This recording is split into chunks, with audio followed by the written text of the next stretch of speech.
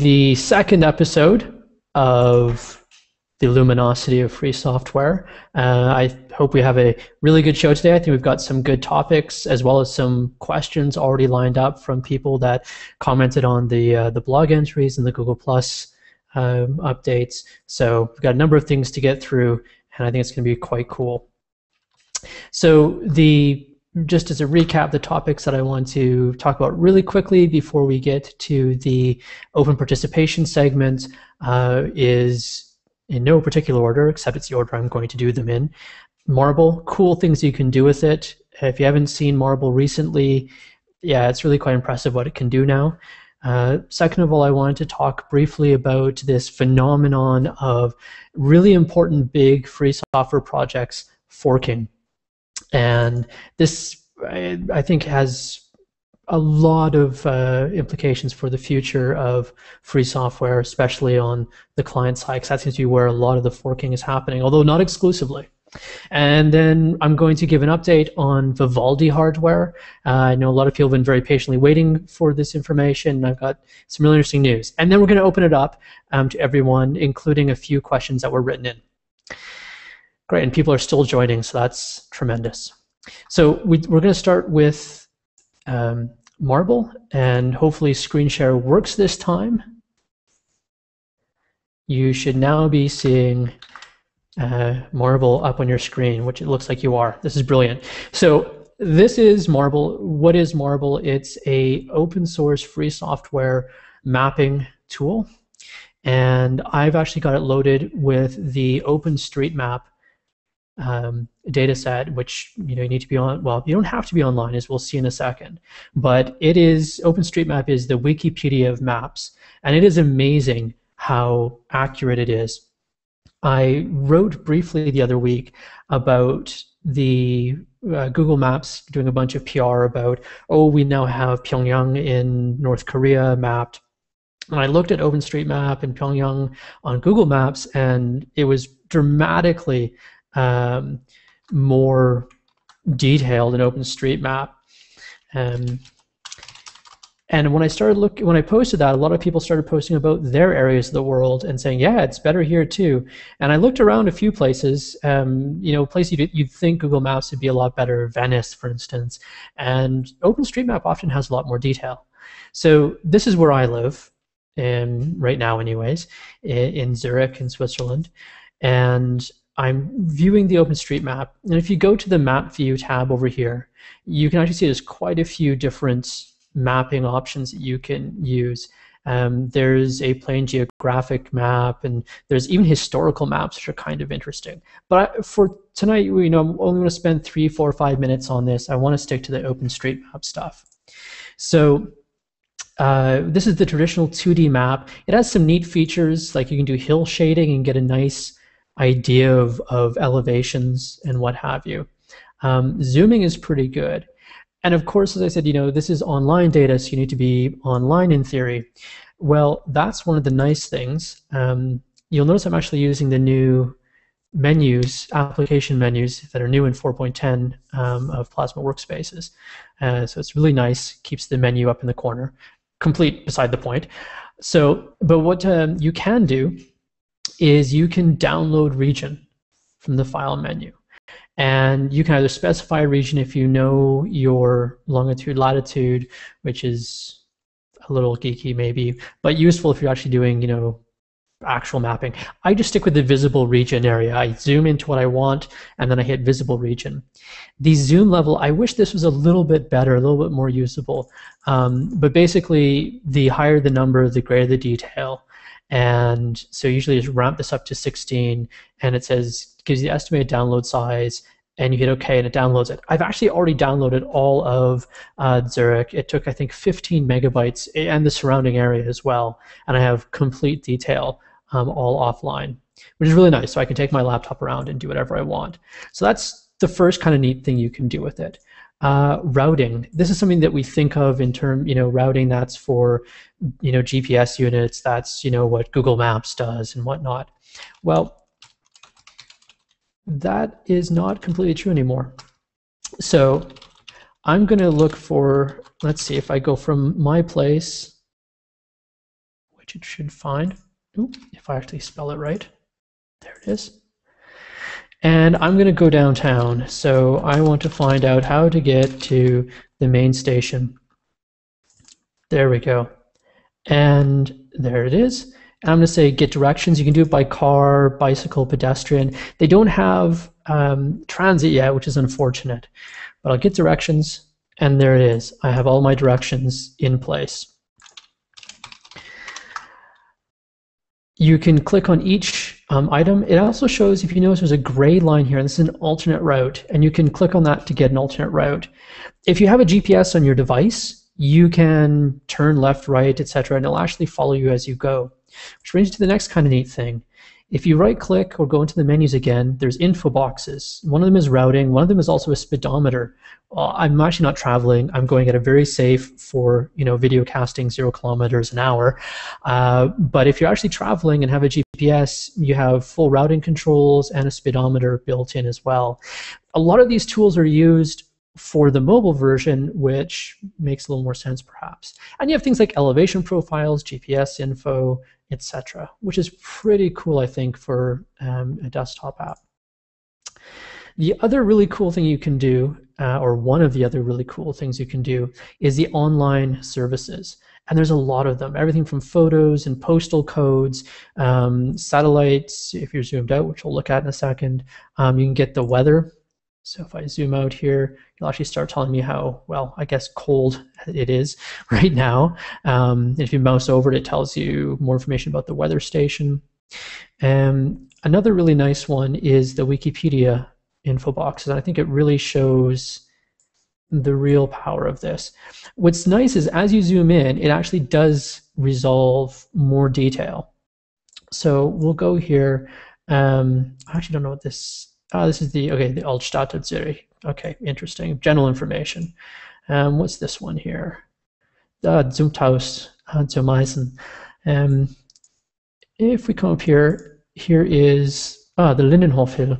And this is, it's the Wikipedia page, and it loads it directly right inside. And they did a lot of work on making the HTML embedded work quite nicely, which is pretty easy with WebKit, thankfully. And as you know, you can print, etc. So I think that's really neat. It allows you to explore a place, get routing directions, save maps offline, all the stuff you really want. And if we zoom out here, and I mean way out, let me turn off the weather. I don't think we need weather anymore at this level. We actually also see another cool thing, which is the stars. So this is somewhat relatively new. You can actually see the stars, and they have maps for the moon now that you can get, which is pretty crazy. And in general, they've just improved the UI overall. They have this nice, much more modern looking navigation control. So I think they've done a great job on this. If you haven't checked out Marble recently, it's definitely worth it. I use it fairly regularly these days. Great. So back to me.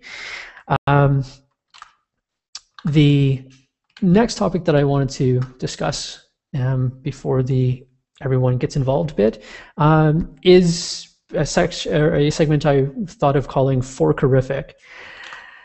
And this is a really, I think, interesting phenomenon that's happened in the last few years. Up until maybe 2005 or so, most free software projects and their communities behind them simply tried to get enough traction to build up momentum to get big enough to be used by people.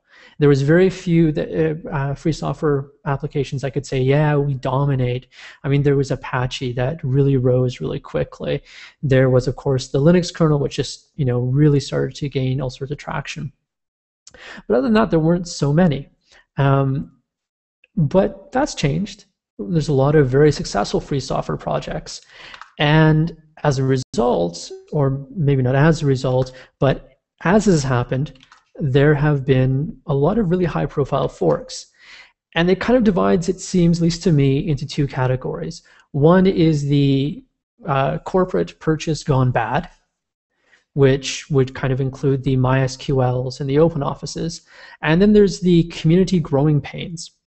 which maybe we see around GNOME Shell with Cinnamon and Mate, and just recently GNOME Panel was picked up by somebody else. It's going to be maintained outside.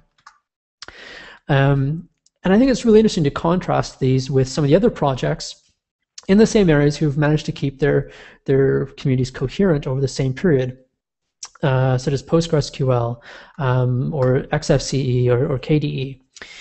So I think it's really interesting to look at the MySQL and OpenOffice sides. The MySQL side, just recently in the news, a couple of major distributions, Fedora, OpenSUSE, switched to the fork, which is an interesting fork because it actually was done by the guy who started MySQL in the first place, the MariaDB, which is just a fork of MySQL, and they're essentially drop-in replacements for each other. I'm not sure how brilliant that. I mean, it's really nice people switching from one to the other, but I imagine that causes some headache for packagers. Maybe I'm not a packager, but the MySQL one, it was purchased for a huge amount of money. I think around $1 billion US, by Sun Microsystems, and then Sun gets sucked into Oracle, and Oracle is a database vendor. It's the database vendor practically, right, in the commercial world. So a lot of people were wondering, oh, how is this going to impact MySQL? And they said, no, we're going to continue developing it, and they are. But a bunch of people, including the founder of MySQL, decided to do their own thing and fork and start something else. I think this really says a lot about how careful free software projects have to be when they get involved with very large companies or allow a buyout to occur. And I think it's also incumbent on free software communities to ensure that the source code and the project infrastructure behind these projects that may get bought out actually have some sort of provision built in that ensures longevity, so that a single company can't come in, buy it, and then put it in a situation that instigates these kinds of forks. OpenOffice, now we don't know what's going to happen, I don't think, particularly with the MySQL one yet. It's still, I think, fairly early. The OpenOffice fork is even more fascinating. It also involves Oracle and Sun. But of course, LibreOffice forks off of this. And they've actually been remarkably successful. They just released 4.0, so congratulations to those the people involved with that. But they've been really, really successful. And other free software projects, or distributions, I should say, switched to LibreOffice some time ago.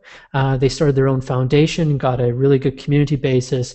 So forking isn't always bad, but when we look at even now with the releases of OpenOffice, now Apache OpenOffice, and LibreOffice going on, there's confusion in the market, and that's not the best of things. I don't have any answers for how do we resolve these kinds of forks. I think it's, though, something that the free software world is going to see more of and should probably be thinking about how to deal with. The GNOME shell is a bit different. It wasn't because of corporate intervention, although companies have definitely been involved in one way or the other, but it's more of a community cohesion issue where the community just said, we don't agree anymore, and we're going to agree to disagree and move in our own separate directions. As opposed to these splits like OpenOffice to LibreOffice, where most of the developers, in fact, in the LibreOffice situation, from what I understand, pretty much all the developers except the ones paid by IBM moved to it. And so community cohesion was still there. This kind of fork is perhaps a little more unfortunate, or these kinds of forks that we see in GNOME Shell, a little bit more unfortunate because the community starts to split up. I really hope it works out, and I don't think there's much of a long-term future for all of these really small distro-specific desktop environments. I mean, I can speak from personal experience here. It's really difficult work. It's hard to maintain over years of time, and you really benefit from the network effect of having a lot of broad support. So I don't really think there's a really great future for all of them. I think that it will recoalesce into a smaller number. But I look at groups like XFCE who have managed to keep their community together, and it can be done. But I think we really need to think about, as a free software meta community, about these kinds of forks that are happening. I think maybe are there ways of us avoiding them or preventing them, or when they do happen, how can we deal with them slightly better than what's happened on the desktop side, I think. So just things to think about, I think. The last bit, maybe the more interesting of the three topics for some people, at least it is for me, and that's the Vivaldi hardware. So to recap really quickly, we started Plasma Active. So it seems like years ago now, but it wasn't that long ago. We made 3 releases.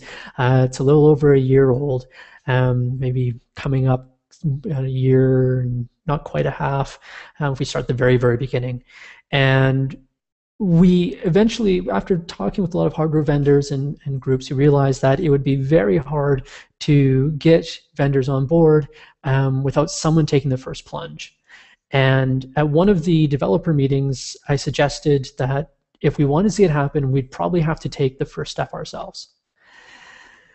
And at the time, it seemed kind of crazy and not possible, and I don't think anyone in the room really took me seriously, which is sometimes a good sign, sometimes it's not a good sign.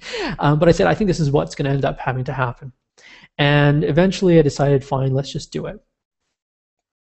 I have my KDE mug, by the way, which you probably can't see because of that horrible resolution, and coffee.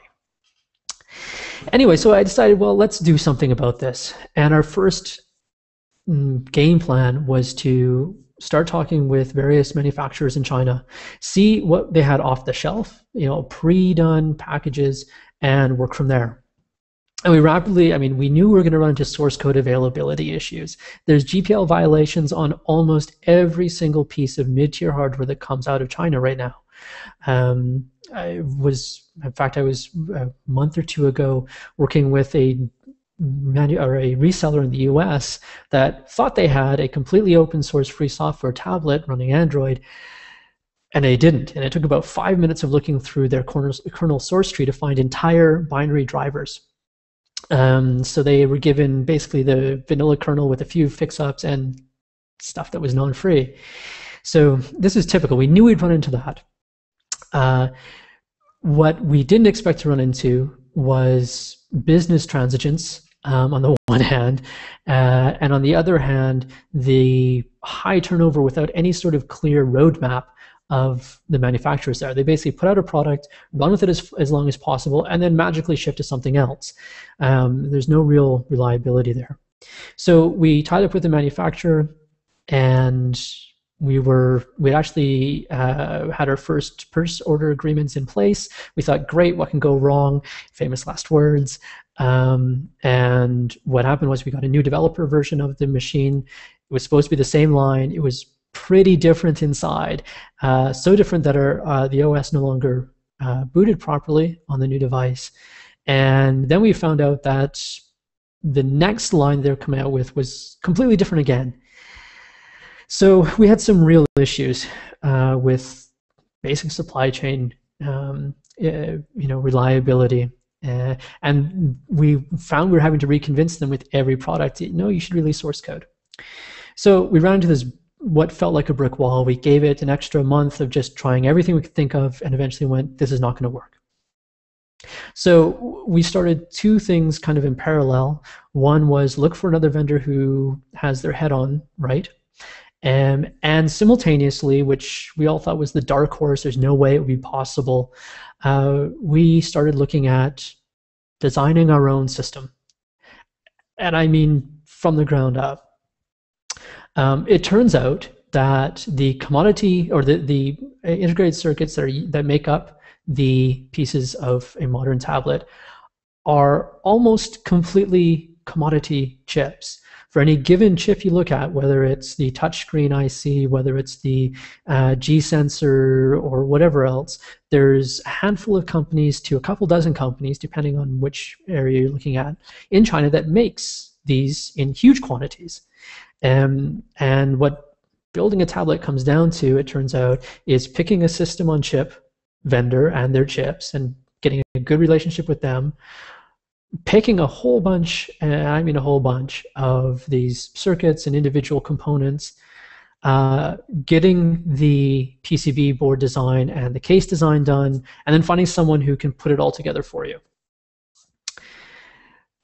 I personally thought that would be an extreme trick to pull off, doing all of this. We have been able to work with a couple of companies in England, and a few companies in China.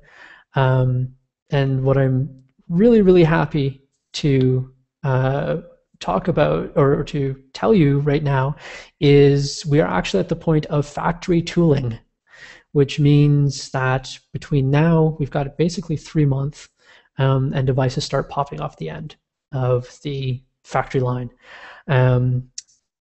What's really nice is we're in full control of our roadmap now. So it's not a struggle just to get out device 1, but we know what device 2, device 3, device 4 is like. The system on chip vendor we're working with is actually supplying us with chips that are coming out only this year for our next revision, multi-core chips, etc. So we actually have the ability to build an actual roadmap, which is fantastic. And we're also able to do different form factors. We can say we would like a case design for, say, a home PVR. Or we'd like a bigger tablet, or we want something that can fit in the back of a car seat, and we can actually get this designed and manufactured for us now. So we haven't made any official announcements yet. I'm hoping that by the end of this month or the very beginning of March, we'll have the tooling parts complete so that I can actually confidently show what the end result is going to look like to everybody and not have to change the story as it goes. But that's the really good news. The weird news is that it meant we had to go through the whole process of making a device ourselves. It's better than what we were going to put out last year. Hopefully, it was, middle of last year we were planning on releasing, but it has a higher resolution, more memory, etc. So really, really happy about that. Huge amount of work has gone into it, and when we make the announcements, we'll be unveiling who our partners are and making that happen, but I'm really excited. And we're still able to do the things we wanted to do, like if a company or a government or a school system says, we would like, 1,000 units custom branded with, a customized OS image on it, we can do that. And we can actually have them pop off the end of the manufacturing line before they get shipped here. Have the right stuff on it. What's also nice is we've actually visited all of the manufacturing facilities, and they're actually, not sweatshops, which is nice. I'm not going to say that they're completely, the most best imaginable, environmentally and whatnot. It's still China. But as far as, human rights and what goes, I think it's pretty good. So it was a massive stress that lifted off my shoulders. We still have a lot more work in the coming 6 weeks, but this is quite cool, and announcements will be coming soon, which means we'll have a device that we can run, not just run Plasma Active on, but it'll be officially supported with a warranty that you can order and pop it out of a box. I've been sitting on that news for 2 months now, which is painful, but I wanted to make sure that more of the pieces were in place. And we'll start doing the official announcements, like I said, closer to the end of the month, beginning of March. But yeah, this has been quite the journey. And it was funny because when we first did it, I thought, I would tell people, if you told me that I would be doing hardware a year ago, I'd be insane. I'd say you were insane. And right now, I will tell you, if you had told me then, this last summer, that we'd actually be designing our own device, I would have said you're insane. So I guess it sometimes pays off not to know what your limits should be, but to simply go ahead and do it. So that's the end of that section. And now we'll move directly into the more, I hope, fun section, which is the user questions and feedback and participation side. So if you have questions, throw them into the chat, and I'll start picking them. I'll even bring you on to the Hangout if you want to do a back and forth a bit. But I have 2 questions that were posted online already, and I don't know if the people were able to be here, so we'll cover these first. The first was by Tobias Henze, and he wrote in, it'd be nice if we could talk about Qt on other mobile platforms like Android, Blackberry, Windows Mobile 8, Windows RT. Can developers use QML on these platforms? So there's 2 stories. One is a porting story, and one is a native story. I'll cover the porting story first because it's simple. With Qt 5, well, with Qt 4, let's back up a second. With Qt 4, we had a Qt on Android project, and the KDE community actually hosted this code for quite a while. There was also, as Qt 5 started, a Qt on iOS project. Both have made releases, and both you can write applications for Android or iOS using Qt to varying degrees of success. The Android one is actually really high quality right now, and I've seen QML applications running on Android, and it works quite nice. What's cool with Qt 5 is they're starting to roll these platforms in. I guess one of the benefits of not having Nokia as the ownership company, or the company that owns Qt, is a little more freedom in target without difficult commercial or political questions. And so these formerly external efforts, such as the Android port, are actually being rolled right into Qt. So yes, you can run QML applications on these platforms. Then there's the native story. Blackberry 10 their UI is based on QML. They have their own thing. So when they started developing Qt components for QML, which, as you may or may not know, is the kind of the widgets side of QML, very much like what we had started to do with Plasma with QML, and other people had started to do, including Blackberry. And so they have this thing called Cascades, which is their own thing.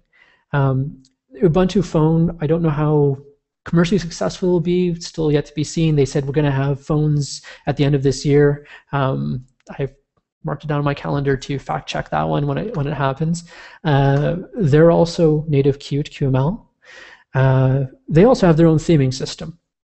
So the native story is quite interesting. We have Blackberry, we have Ubuntu phone, we have Plasma Active.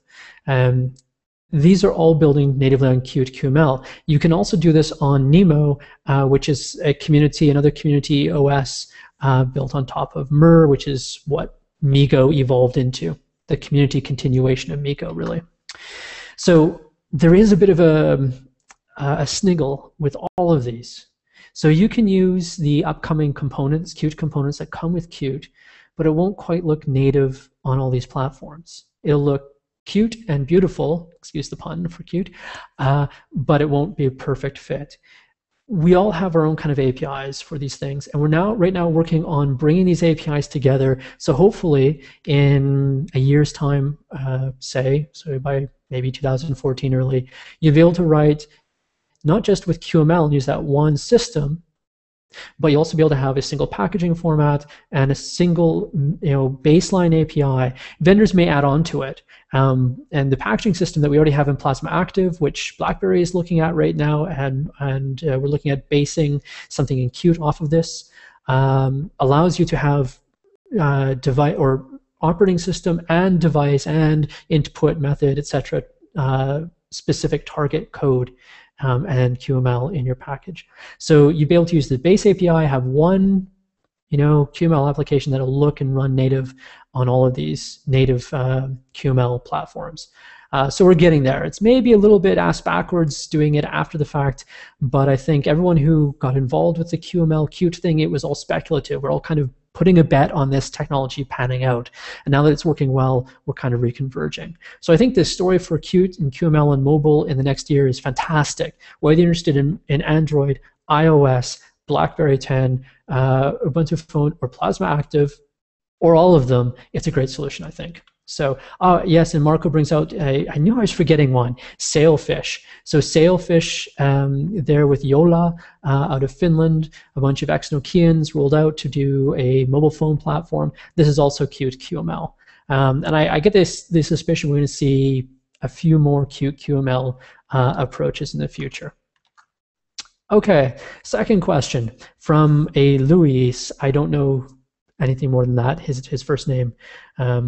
He asked, could I talk about Google and other service providers like G+, Facebook, etc., being great for exactly what we're doing, which is video meetups and hangouts. They're very fine-tuned, and easy to get started with, and free.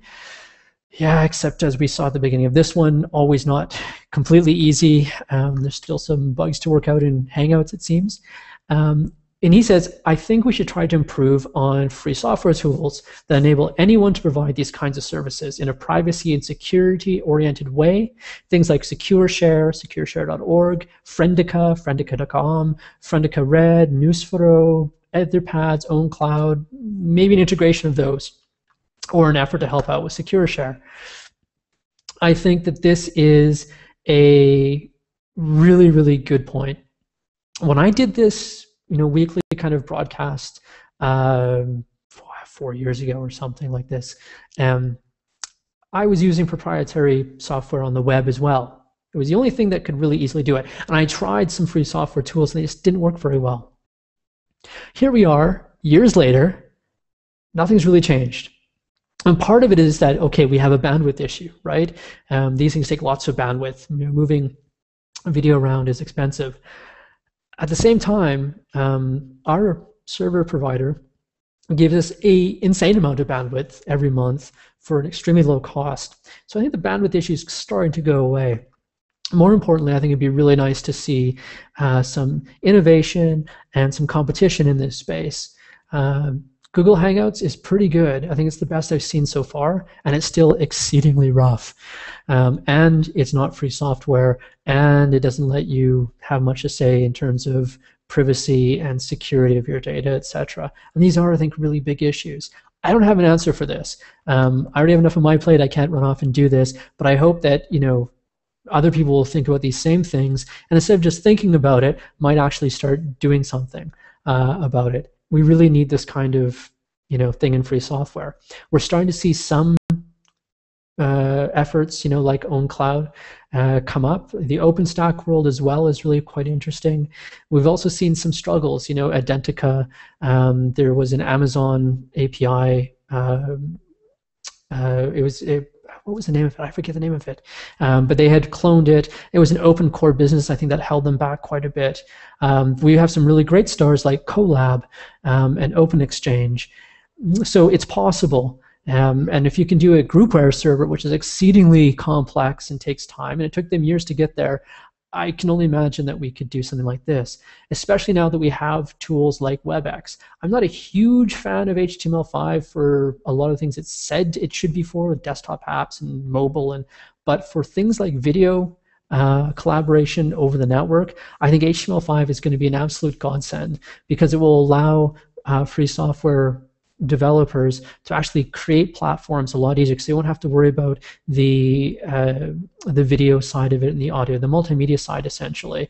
That they can say, no, the HTML5 is going to handle that, and we just need to interface with it. So really good question. I wish I had a better answer than we need to do something, but we need to do something. Okay, so that's everything that I had prepared. I've already yammered on for quite some time. Let's open it up to questions. I'm looking over here in the group chat box. Feel free to pepper me with questions.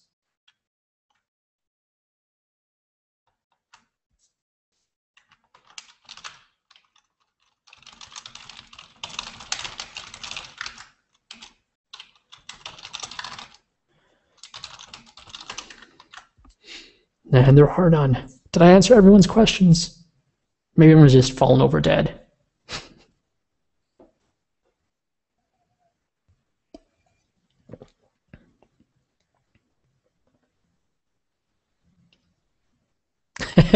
Yes, Nuno just posted his dead face. That's great.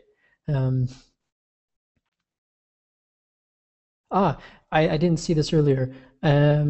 Diego asked if I could, while I was talking about Vivaldi hardware, if I could later on talk about making a spin of Vivaldi as a ROM replacement for Nexus devices. So there actually already is such a project.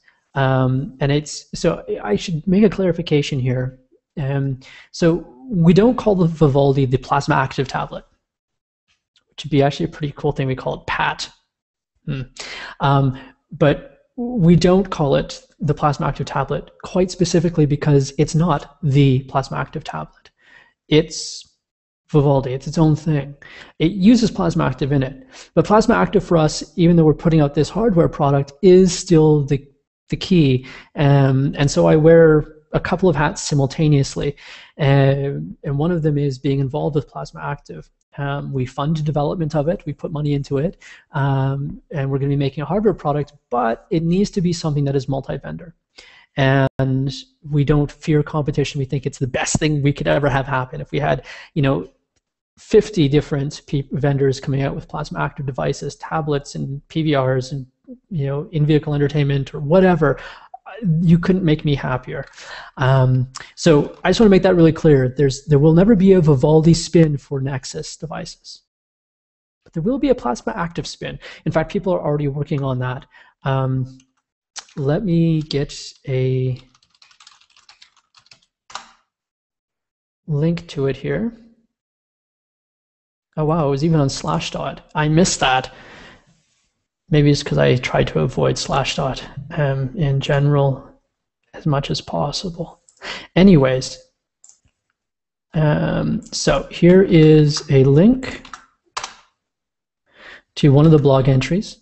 So the people who are working on it are working on the Nexus 7 right now. The OS adaptation is 3 steps forward, 5 steps back kind of thing. Sometimes 5 steps forward, 1 step back. But they're still working out some of the hardware issues and all that. When Canonical announced that they had their images running on it, basically meant it was booting, and some things were working and some things weren't. And it takes time to do a adaptation of any OS to a new piece of hardware like this. All the mobile hardware is slightly different from other bits of hardware. So it's a work in progress. We're making good pace. The guys working on it are collaborating with the people who are doing the Ubuntu stuff and whatnot, and the Mer people. So it's really cool. So yes, there will be a spin for Nexus devices. In fact, it's already being worked on, which is really, really cool. It also occurred to me because I kind of glossed over the freeness aspect of the Vivaldi hardware. Probably because I'm eating and breathing this every day that these things seem obvious and I forget to talk about them. One of the really cool things about us picking every component inside is, other than the GPU, which is something that just comes with a system on chip, virtually everything else we picked. So we picked the CPU, which we have open support for. The GPU is a Mali 400, which we have a better X11 driver for than we had last year. We have some pieces of it have actually open sourced. The kernel bits were already open source, but a few more pieces have. We still have a binary blob driver for this. But all the rest of it is open, and we've been able to ensure this is the case because we picked the Wi-Fi chip, we picked the G sensor, we picked the touch IC, etc. So that's kind of neat. One other really, really strange bit about it, compared to most other devices, is the CPU that goes on it, or the system on chip, is actually on what can best be described as a daughter board. They're secured to the PCB, but it's not surface mounted onto the PCB, which means that we're able to take the same base design in the PCB and case and replace the CPU, the storage, and the memory independently. This gives us an upgradable system, which is pretty different than the way it's usually done, but it works rather quite well. So yeah, it's kind of a neat thing. EGL-NX. So EGL-NX on the device. We have we have EGLES, OpenGLES. Why can't they give things just sensible names? 2 working just fine on the device. The open source Lima driver just recently released some meaningful, but not as meaningful as some people thought, benchmarks, and they're making great progress. I'm this close to hoping that sometime this year. Last year in the summer I said give it a year or so and we might have shippable drivers. I think this is still accurate. We may even have an open driver by later this year. But OpenGLES 2 already works. And we have the ears, minds, and attention of the people who make these chips. So if we run into issues, we can address them. And we want to get Wayland on there as soon as possible. That'll be a Frameworks 5, Plasma Workspaces 2 project, but we want to get that on there with Wayland. So this is obviously very important. Yes, whether it's just EGL or also works with X, it also works with X. So the X driver actually does use the OpenGL stack. There are a few bits that use a shadow frame buffer in it right now, which isn't great for performance, and it sucks more battery. But that's also being worked on. Cuba Serafino, hey dude. Let's see. So Cuba asks, he's wondering if it is the purpose of Vivaldi and Active, I mean, the relation between them, are you just doing it for fun, or you just want to sell hardware and make money on it, or it's the other way around? Is it still just proof of concept? So I think I did cover that just a minute ago about the competition aspect of it and how we'd love to see competitors. But the relationship between them is we think Plasma Active is an excellent, amazing starting point for any device.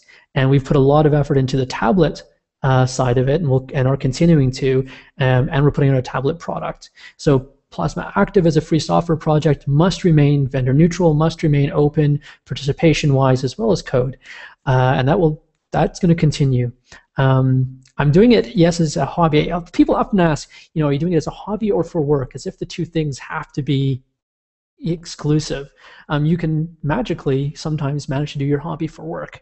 I believe in this project quite deeply, so it's what I'm doing for work, as a few others are also working on it full time. So we're doing it, as work, but Plasma Active stands on its own. Vivaldi is a product, a hardware product that uses Plasma Active, and yes, our complete intention is to sell them and make money doing it, so that we can actually hire more people and invest even more into the Plasma Active frameworks.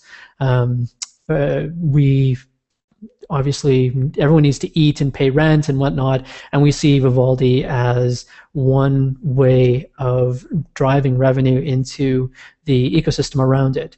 And that includes KDE, it includes Plasma Active, it includes things like Mur. It looks like this year we'll end up sponsoring some build servers, for instance, for the Mur project and their OBS.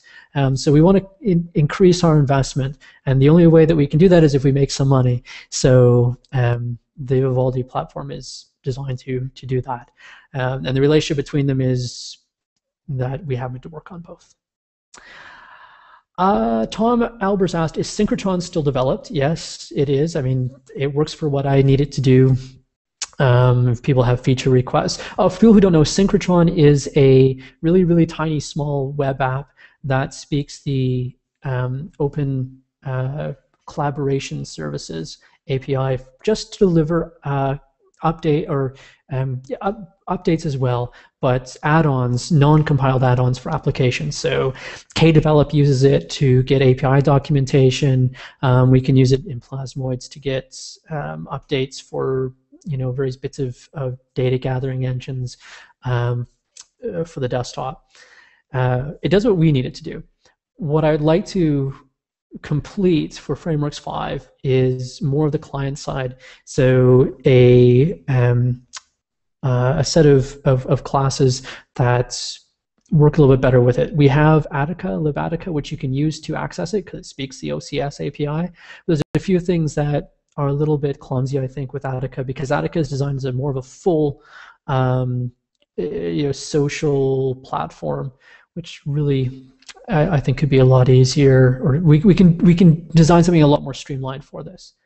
That said, we've also developed something called Bodega, which is also in KDE's Git. It's a Node.js-based server implementation, and you can even purchase things, you can sell things via it if you wish, and it's a lot more robust and has a lot more features. I would personally like to see Bodega supplant Synchrotron for our uses in Plasma Desktop, just because we can do a lot more with it. I'd love to see other applications in KDE access it. The main advantages are that, like Synchrotron, with Synchrotron, an application can say, here's our application, here's the different kinds of add-ons we have. They don't have to talk to any system administrator. The application developer, as long as they have access to the repository, can define all this themselves. With Bodega, it goes one step further. Not only can an application provider or developer say, here are my add-ons, here's the kind of add-ons, but then they can also go in and do things like say, I would like them to be, grouped into these categories, and you basically can build your own, app store or add-on store. I don't mean store in the sense you can buy it, but stores in storage. So you can have a, multi-layered or a multi-level tree of content, and this is something that each application developer can determine for themselves.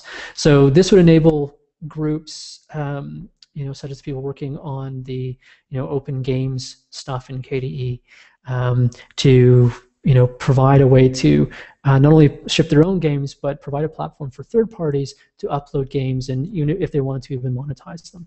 It's a lot more sophisticated of a platform. We have QML bindings on the client side. That's actually what Active Add-ons uses. We have a C++ library that sits in behind it, so if you're doing a more traditional thing, you can do that. It has a JSON API that it speaks over the wire, over HTTP, and there's actually in development right now a web front end for it that you can run. It's all HTML5, so you can run it locally, or will be able to run it locally, or over a web server to get stuff through a web browser. So it's really flexible, and I think it's a slightly more sensible direction forward. So I hope I haven't blasted too much information all at once. Any other questions before I give up? My coffee cup is almost empty. That's kind of like my my hourglass. When I'm out of coffee, that's it. It's all over, folks. So I'll take one more question if there is one.